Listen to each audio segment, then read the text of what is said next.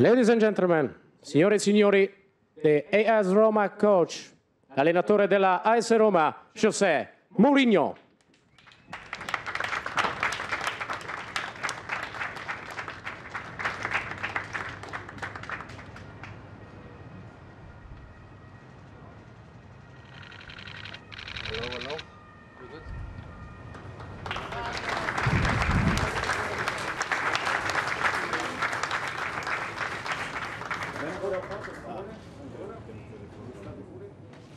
Grazie. Ancora un istante, per favore. Inizia.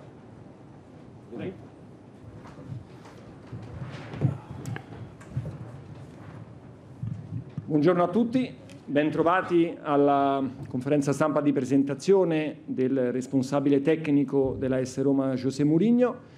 Innanzitutto grazie per aver accolto il nostro invito. Abbiamo fatto il possibile per accontentare il maggior numero possibile di richieste di accreditamento nonostante le restrizioni dovute al Covid.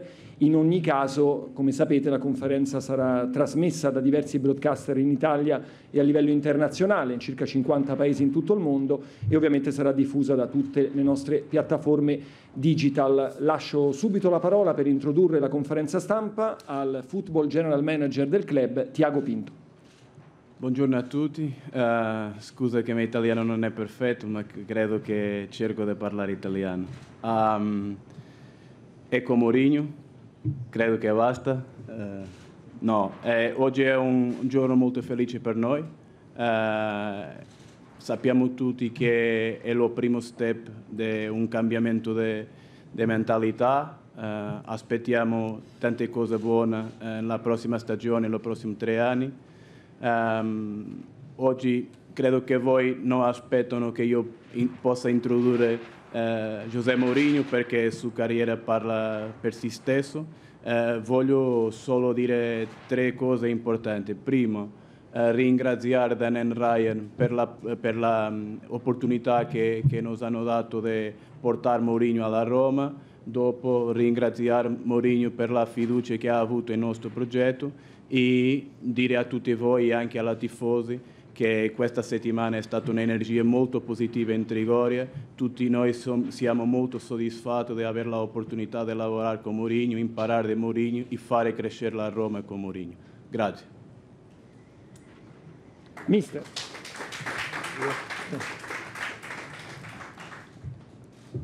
No, prima di tutto voglio e devo ringraziare ai tifosi perché la reazione alla mia contrattazione per la Roma è stato veramente eccezionale. Ho avuto subito questa sensazione di non ha fatto nulla per questo. Mi ho sentito subito in debito perché l'accoglienza è stata veramente emozionale. È la prima cosa che devo fare è ringraziare a loro. Dopo ovviamente ringraziare la fiducia del club, della proprietà, della famiglia Friedkin, di Tiago, di tutti voi. Però il modo come i tifosi mi hanno ricevuto a Roma e anche prima è stato veramente fantastico e mi ha colpito veramente. Magari c'è una domanda che arriverà sicuramente, io posso cercare di rispondere prima della domanda, perché sono qui e perché siamo vicino alla statua di Marco Aurelio. Se non sbaglio, nulla viene da nulla e nulla ritorna nel nulla. E questo ha un significato che io penso essere molto simile a quello che ho sentito quando ho parlato con il club nelle persone di Dan e Ryan. Quello che loro vogliono per questo club, il modo come hanno parlato con me, il progetto molto chiaro, la eredità che vogliono per questo club, non dimenticare mai il passato fantastico di questo club, costruire un futuro. La parola tempo qualche volta è una parola che nel calcio non esiste, in questo caso esiste e esiste di un modo assolutamente fondamentale, perché quello che la proprietà vuole non è successo oggi, i problemi domani, è una situazione sostenibile nel futuro e vogliono veramente fare qualcosa con grande passione. E questa è la ragione principale perché sono qui. E niente, penso che adesso è tempo di lavorare insieme ai miei che sono venuti con me. Però il concetto dei miei ha cambiato subito quando sono arrivato a Trigoria, perché i miei adesso sono tutti quelli che sono lì, che vogliono lavorare con noi, che stanno insieme a noi, è una mentalità che noi vogliamo essere, una mentalità di lavoro. E sicuramente se tu sei bravo e le domande che tu mi hai dato, arriva la domanda se questa incredibile città è stata una delle ragioni perché sono qui, io rispondo già no, perché non siamo qui in vacanze. La città ovviamente è una città di una grande responsabilità, l'incredibile legame della Roma con la città di Roma è ovvio, il simbolo, i colori, il nome è un legame incredibile, si confonde un po' nel mondo la città con il club e questo è ovviamente una responsabilità che sento, però non siamo qui in vacanze, non siamo qui in turismo, siamo qui per lavorare e per questa ragione allenamento alle 4, arrivederci, ciao. Possiamo andare?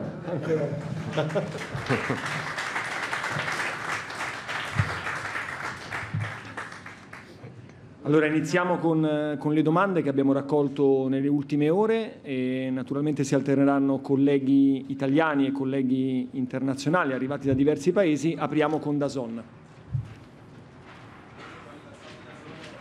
Aspetta il microfono, grazie. Grazie, sono Giovanni Versotti, DAZN, bentornato in Italia José, per noi della stampa ovviamente è un piacere averla qui. Le faccio una domanda da non romano, io a differenza di molti colleghi qui non sono romano esattamente come lei, quindi vorrei che mi rispondesse da ancora uno che è esterno all'ambiente. Lei una volta ha detto una cosa che mi ha stupito, che in Italia siamo matti, mi siedo, che in Italia siamo matti perché parliamo tutto il giorno e tutti i giorni di calcio, mentre negli altri paesi non è così. Qui siamo in una città in cui ci sono almeno 5 radio che parlano tutto il giorno della Roma. Prego.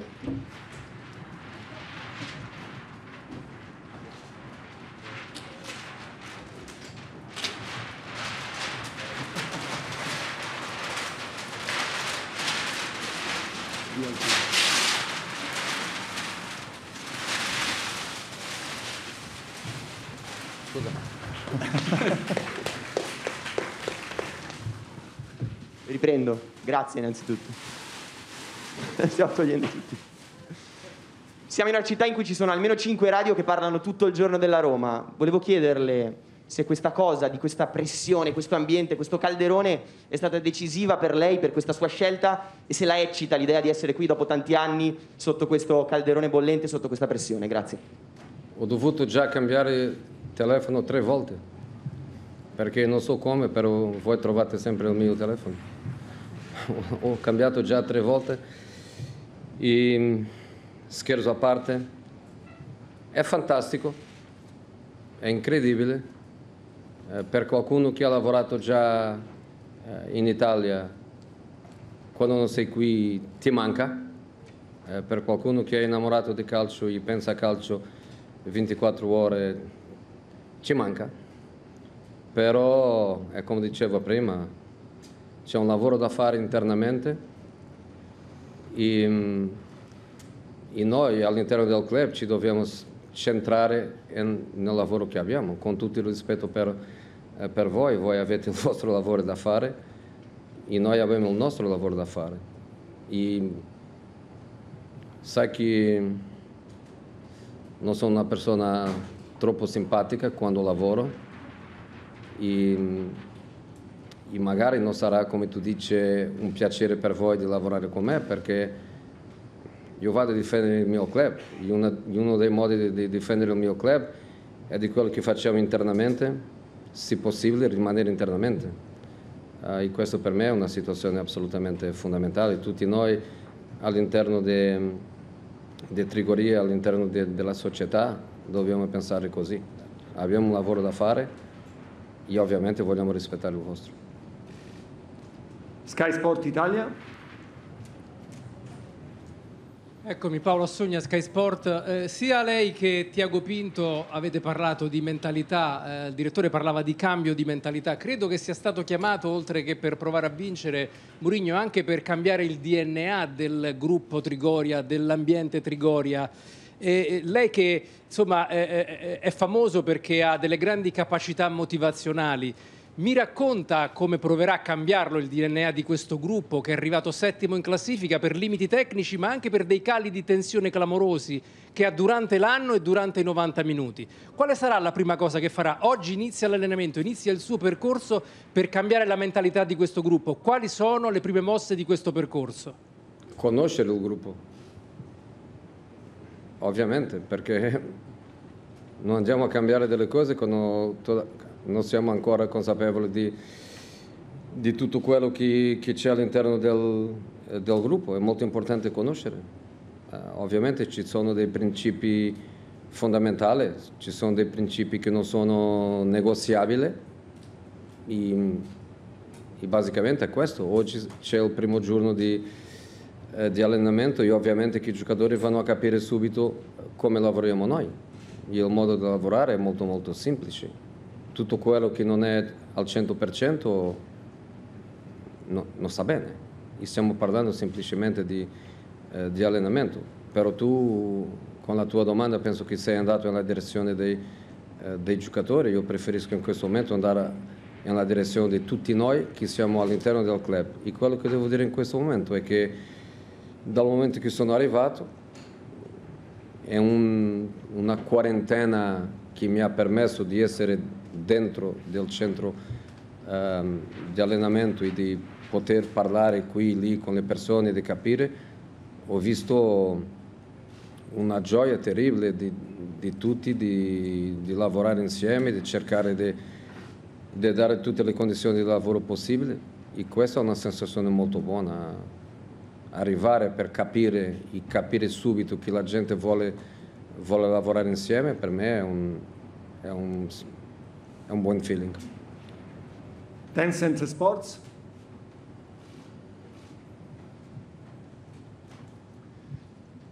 Buongiorno. Ciao. Ci ha lasciato di aspettare tanto tempo dopo l'annunciamento comunicato di diventare il nuovo allenatore della Roma. Però quasi tutti i giorni leggiamo le notizie, il suo nome sui giornali quotidiani. Inizia sempre con Mourinho chiama. Mourinho chiama Donnarumma, chiama Ramos, chiama tutti. Ha detto che vuole sempre parlare con tutti, comunicare con tutti. Sia importante che la sua carisma, che è importante per attrarre gli altri giocatori o acquisti. Grazie. Non ho parlato con nessuno. Tu puoi pensare che è vero o che non è vero, però ti dico la verità, non ho parlato con nessuno, assolutamente nessuno.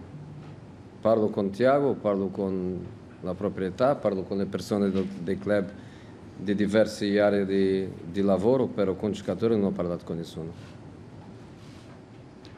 La Gazzetta dello Sport. Buongiorno mister, sono Ciao, Massimo buongiorno. Cecchini della Gazzetta dello Sport. Le volevo chiedere questo. Lei è venuto in Italia nel 2008 e aveva trovato un calcio italiano che negli 5 anni precedenti aveva vinto 2 Champions League, aveva un certo tipo di appeal. In quella stagione arrivarono Ronaldinho, tornò Shevchenko, arrivò Milito in Italia. Adesso arriva in un calcio in cui abbiamo perso terreno a livello di fatturato e di visibilità internazionale rispetto alla Premier League, alla Liga, anche alla Bundesliga.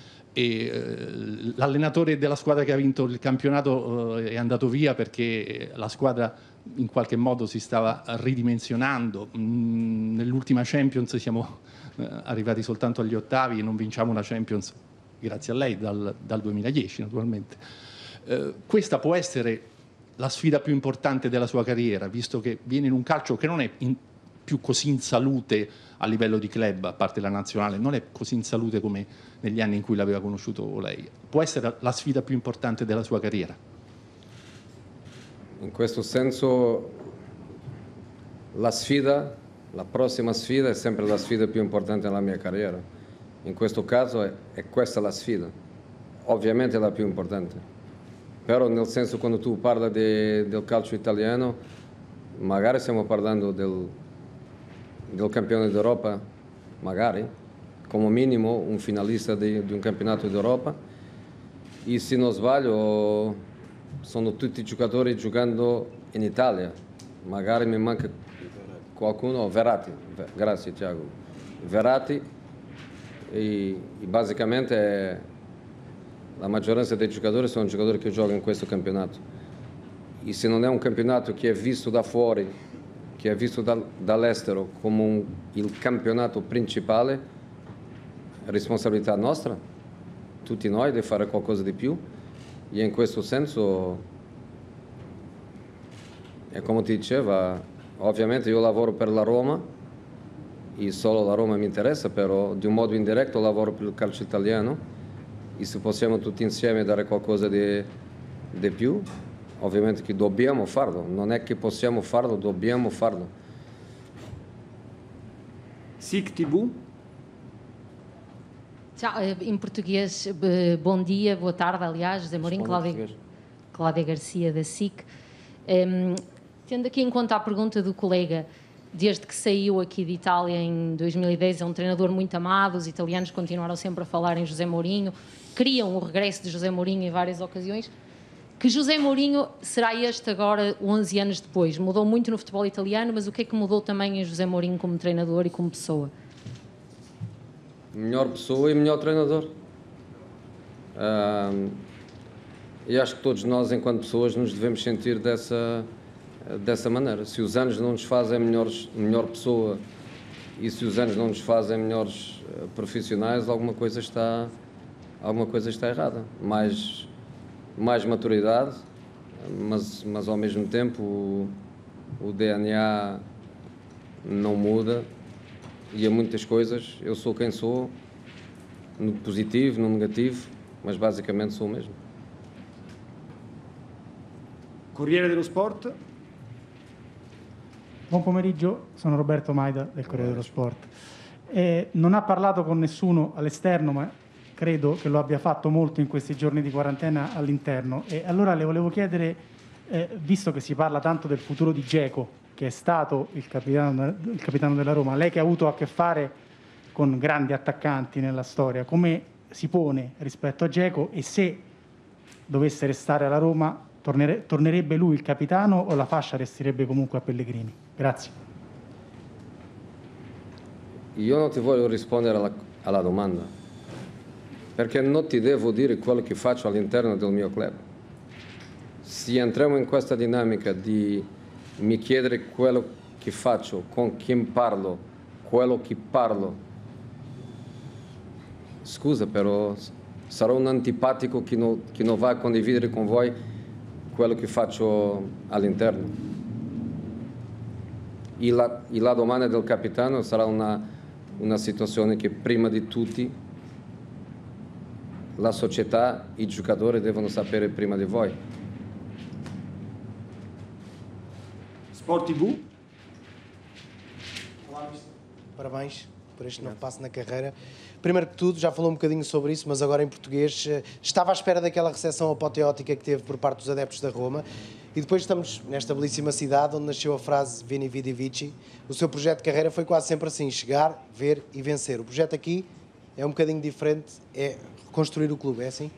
Chegar, trabalhar muito, semear e ter tempo para colher.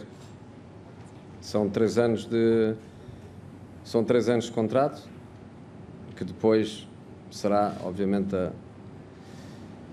a sociedade a decidir o futuro, mas inicialmente são 3 anos de contrato, onde fundamentalmente não podemos fugir do facto de que não se ganha há tanto tempo. Porquê? Ficou-se a 29 pontos do campeão, porquê? Ficou-se a 16 pontos do quarto classificado, porquê?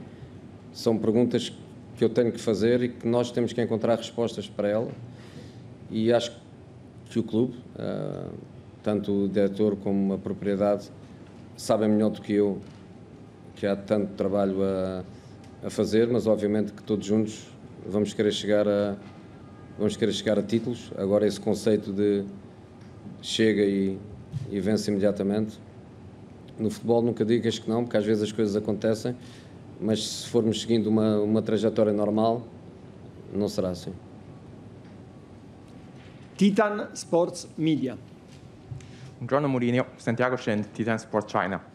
Durante l'Europeo lei ha messo molta attenzione sulla performance di Cristante e di Spinazzola. Che ruolo prenderanno questi 2 giocatori nel suo club nella prossima stagione? E soprattutto dopo il grave infortunio di quell'ultimo, lei ha già qualche programma in mente o se sia costretto di farlo? Grazie. Non ho capito molto bene. Che ruolo avranno nella prossima stagione Spinazzola e Cristante? Se ha già qualcosa in mente considerando l'infortunio di Spinazzola? No, prima di tutto siamo tutti noi felici che abbiamo questi giocatori in nazionale, una nazionale che sta facendo ovviamente molto molto bene e che ha 50% di possibilità di questi giocatori ritornare a casa, ritornare al nostro club come campione d'Europa. Questo per noi è un orgoglio, e anche per me che non ho mai lavorato con loro, anche per me lo sento come se fossero i miei giocatori, perché in questo momento i miei giocatori sono i miei giocatori. E siamo tutti veramente molto felici con questa situazione. Cristante dimostra chiaramente che è una nazionale piena di giocatori di talento. Solo possono 11 iniziare ogni partita. Mancini non può fare miracoli in questo senso, però Mancini chiaramente ha un rispetto grande per Cristante come giocatore, perché in ogni momento di difficoltà nelle partite lui guarda alla destra o alla sinistra e Cristante è lì per aiutare. Penso che è un ragazzo con una personalità di squadra fantastica e lo aspetto a braccia aperte.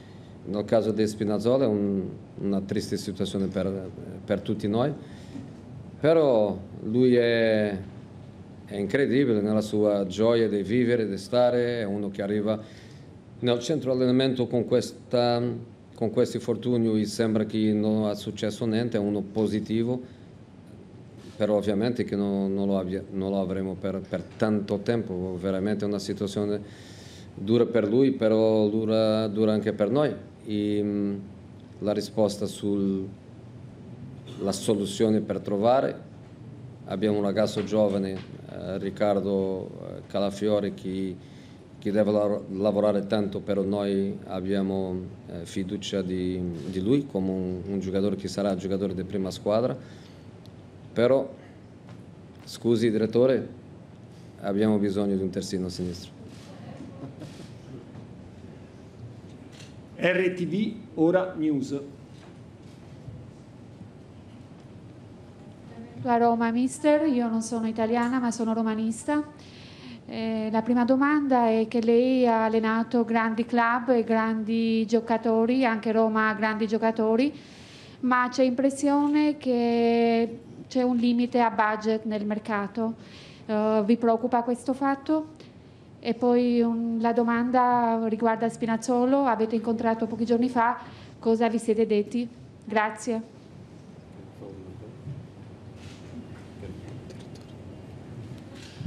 No, solo aspettavamo queste domande del mercato. Io credo che qui è importante chiarire che noi abbiamo fatto insieme un'analisi della squadra, sappiamo tutti lo che abbiamo bisogno, ma anche sappiamo tutti in questa sala che questo mercato è molto particolare, molto difficile da fare. Noi stiamo lavorando ogni giorno, anche se voi non vedete i risultati, stiamo lavorando ogni giorno per trovare la soluzione, ma direi che l'analisi della squadra è stata fatta, stiamo insieme lavorando in questo e sicuro che alla fine del mercato avremo una squadra digna di Mourinho. Il Messaggero. Buongiorno José, Andrea Sorrentino, piacere. Volevo chiederti, in questi anni la tua figura in Italia è diventata mitica, si è pensato a te con nostalgia, no? I tempi in cui c'era Mourinho, perché sei stato l'ultimo allenatore a portare ad esempio una Coppa Europea all'Italia. Però i tuoi 2 anni in Italia furono anche difficili, ci furono molte polemiche, molte battaglie. Gli ultimi mesi tu non parlasti più con la stampa praticamente dopo il famoso gesto delle manette, perché ti sentivi perseguitato dal procuratore Palazzi, ti ricordi che c'erano state molte cose.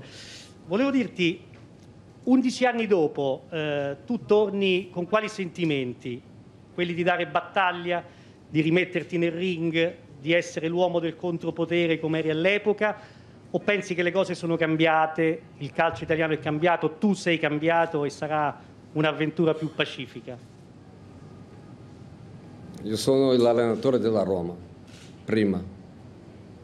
Non voglio essere niente di più, perché c'è tanto da fare qui che mi devo centrare nel mio ruolo, perché il mio ruolo sarà un ruolo per 24 ore, meno qualcuna per riposare, per dormire. Però io sono allenatore della Roma e voglio semplicemente essere questo. Sì, come conseguenza del nostro lavoro nel club noi possiamo aggiungere qualcosa, dare qualcosa di più al calcio italiano, fantastico. Le situazioni sono situazioni che possono arrivare o non arrivare, e tu che già mi conosci veramente bene da tanto tempo sai che per difendere i miei farò di tutto. Per cercare io dei problemi, ovviamente no. Mi voglio divertire e penso che ci possiamo divertire tutti, però non devo cercare, non ho tempo per cercare, e ho un profilo di situazione che magari più esperienza, più maturità mi lasciano in una posizione più solida dal punto di vista emozionale. Però ripeto, per difendere i miei giocatori, per difendere la mia società, se bisogna qualcosa di più, siamo qui. Corriere della Sera. Salve, Gianluca Piacentini, Salve. Corriere della Sera. Lei ha detto che in passato è stato vittima dell'ossessione per la vittoria e, cito più o meno testualmente, se non vinceva... No, non ho detto. Se non vincevo No, era la fine del mondo. Il fine del mondo per gli altri. Era la fine del mondo. No, Okay. io sono una vittima di quello che ho fatto. Sono una vittima del modo come la gente mi guarda. Tu guarda per esempio nel Manchester United ho vinto 3 titoli e è stato un disastro. Nel Tottenham ho preso il Tottenham in una finale di Coppa che non mi hanno lasciato giocare e è stato un disastro. Quello che per me è un disastro, per gli altri è una roba fantastica. Ecco, in una città dove non si vince da tanto tempo, se ci può spiegare bene qual è la sua idea di vittoria, è solo alzare un trofeo o magari anche il raggiungimento di un obiettivo che naturalmente avrà stabilito con la società, con la proprietà? Grazie. No, dal punto di vista molto pragmatico, molto oggettivo, perché non voglio che tu pensi che io sono andando via delle mie responsabilità, di un modo molto molto pragmatico. Solo abbiamo in quanto squadra di lavoro un obiettivo in mente: la prima partita ufficiale la vogliamo vincere. Quando finiamo la prima pensiamo al secondo obiettivo, però di un modo molto, molto pragmatico sarà così. Prima partita ufficiale sarà Conference League, credo, vogliamo vincerla. Di un punto di vista più generale c'è un lavoro da fare, e di un modo molto molto generale questa società e questa squadra ogni giorno deve essere meglio. Io posso dire oggettivamente che, parlando della struttura fisica che abbiamo a Trigoria, la struttura fisica è diversa del giorno che io sono arrivato a oggi per la mattina quando sono arrivato lì. La gente lavora 24 ore per fare una struttura fisica più bella, più adatta, più funzionale per noi. Si sente che ogni giorno è meglio, però stiamo parlando di struttura fisica. Dopo struttura funzionale, struttura umana, tanto lavoro che loro hanno iniziato a fare prima che io sono arrivato e continuiamo a fare per migliorare le diverse strutture. E a partire di oggi, se tu mi lasci andare, mi lasci allenare, l'obiettivo è questo: ogni giorno dobbiamo essere meglio squadra.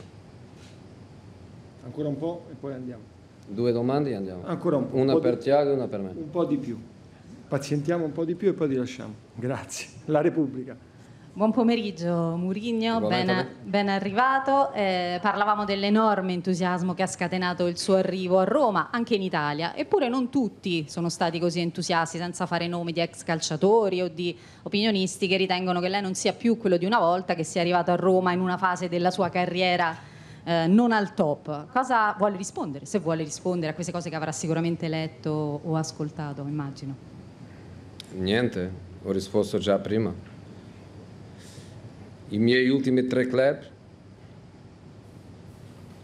scudetto con Chelsea, 3 coppe con Manchester United, una finale con il Tottenham. Siamo arrivati 12° in classifica, abbiamo finito in 6° in posizione di Europa League. Quello che per me è un disastro, magari qualcuno non l'ha mai fatto nella vita, però è così, è colpa mia. La Stampa. Salve, Matteo De Santis. Le volevo chiedere, sulla panchina della Roma e vedendo quello che sarà la stagione che si prospetta, quindi la Juventus di Allegri, il Napoli di Spalletti, l'Inter con lo scudetto, come lo sente il rumore dei nemici in funzione della prossima stagione in questo momento? Prima di tutto non voglio la Roma di Mourinho, voglio la Roma dei romanisti. Io non sono nessuno, sono un in più. Sono un in più che insieme a tanti loro all'interno del club e a tanti tifosi per il mondo, sono un in più, niente di più. Se tu vuoi parlare della Juve di Max o del Napoli di Spalletti o la Lazio di Sarri, può farlo, però la Roma di Mourinho non mi piace veramente. Eleven Sports. Buongiorno mister, sono giornalista polacco, non sono italiano, sono Matteo. Mi ricordo la sua stupenda conferenza stampa a Madrid, quando lei ha avuto Papelito, famoso Papelito. Io ho preparato anche il mio Papelito, dal 2008 Roma non ha vinto nulla. Ha avuto 9 allenatori, 0 titoli. Lei vuole cambiarlo già e questa squadra di Roma è abbastanza forte già per vincere? Non è un'ossessione per me pensare di questo modo. C'è una cosa che non possiamo scappare. Quello che tu hai detto è la verità. Com'è la verità che abbiamo finito il campionato 29 punti, se non sbaglio, dietro il scudetto, e abbiamo finito, se non sbaglio, 16 punti dietro il quarto in classifica. non possiamo scappare di questa realtà. Però, prima di tutto, vogliamo capire bene perché.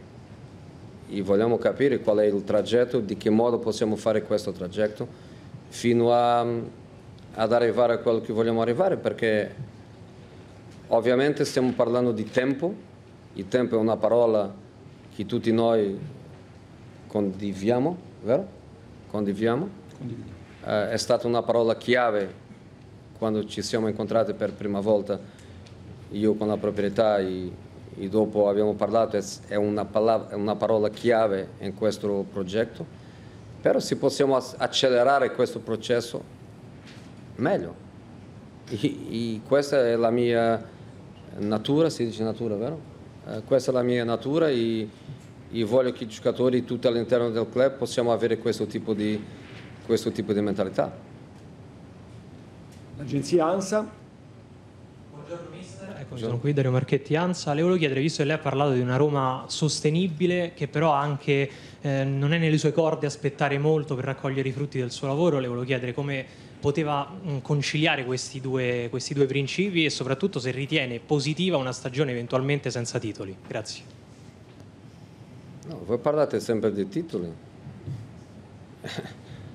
E noi parliamo di tempo, parliamo di progetto, e parliamo di lavoro. I titoli non sono parole, perché come parola è una parola troppo facile di dire. Poteva essere una promessa, poteva essere una promessa troppo facile, però la realtà è un'altra roba. Per noi, tu parli di titoli, noi parliamo di tempo, parliamo di lavoro, parliamo di progetto, parliamo di migliorare. I titoli arriveranno e quello che la proprietà capisce come idea chiave per loro è esattamente che non vogliono successo isolato, vogliono arrivare lì e rimanere lì, e questo è più difficile perché di un modo isolato è più facile, è ancora più facile se tu vinci, dopo non hai soldi per pagare stipendi. Però noi vogliamo essere sempre sostenibili e siamo completamente insieme in questo pensiero. Lavorare che arriverà. Il tempo. Buongiorno mister, Alessandro Ostini. Volevo chiederle come ha trovato Zaniolo, se pensa che sia pronto subito a tornare protagonista nella Roma dopo questa lunga assenza, e qual è secondo lei il ruolo migliore per lui, dove lo vede meglio in campo, in che posizione? Dobbiamo capire, dobbiamo comunicare, dobbiamo analizzare. Ho una squadra tecnica fantastica che mi piace tanto, con gente di tanto talento e di tanta passione.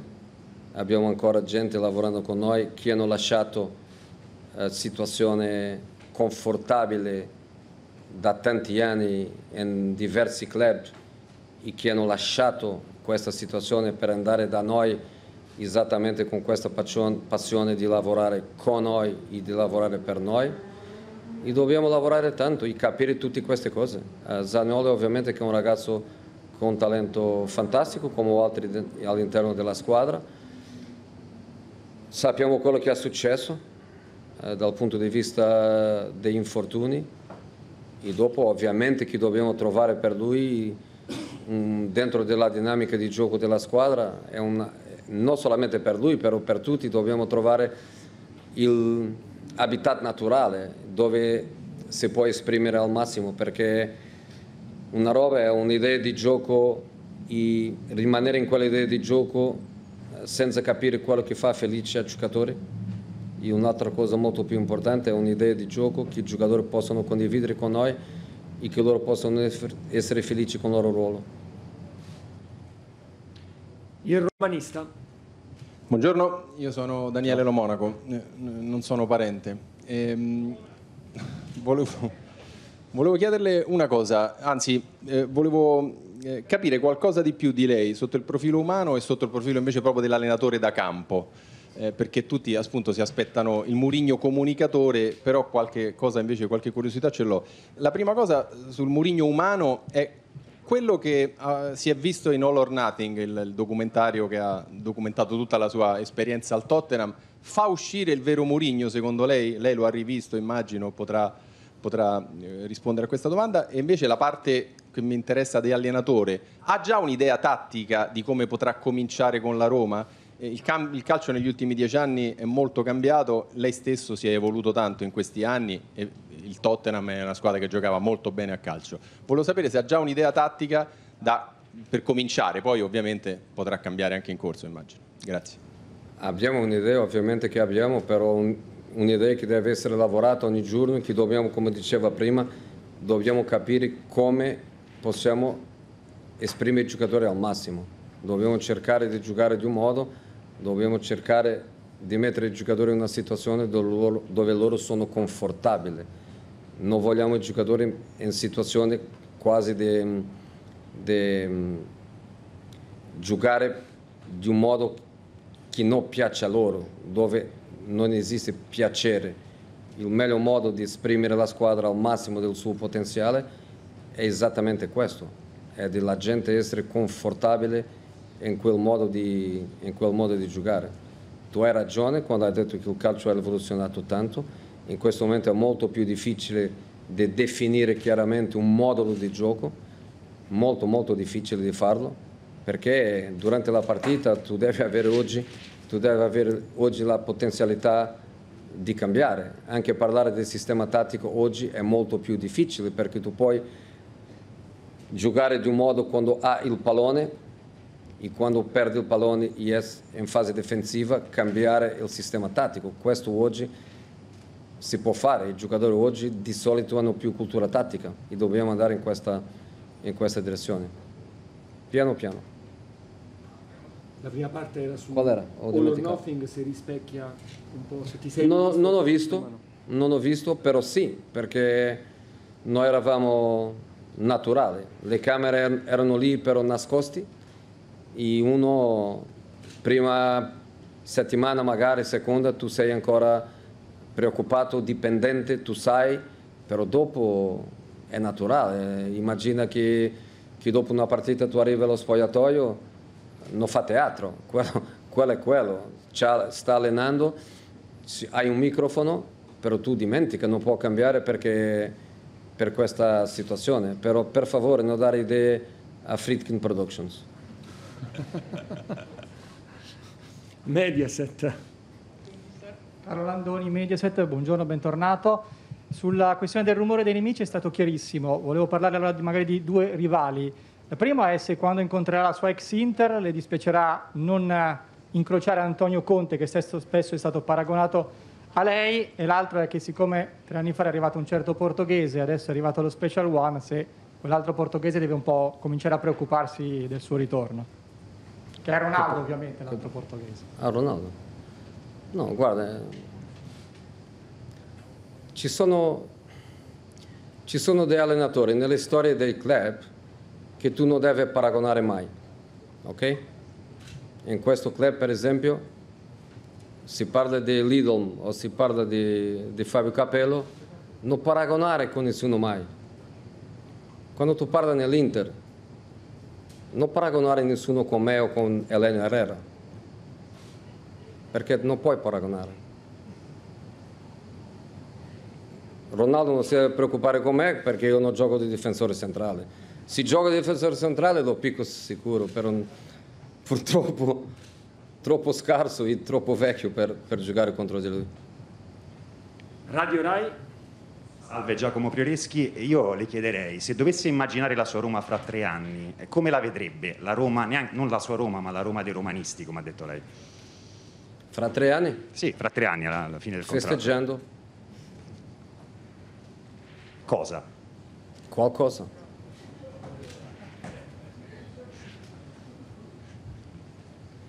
Allora, dobbiamo mandare il mister a guidare l'allenamento, sì, però consentici no, di Tiago può rimanere qui. Vabbè, lasciamo Tiago qui che sarà contentissimo, giusto?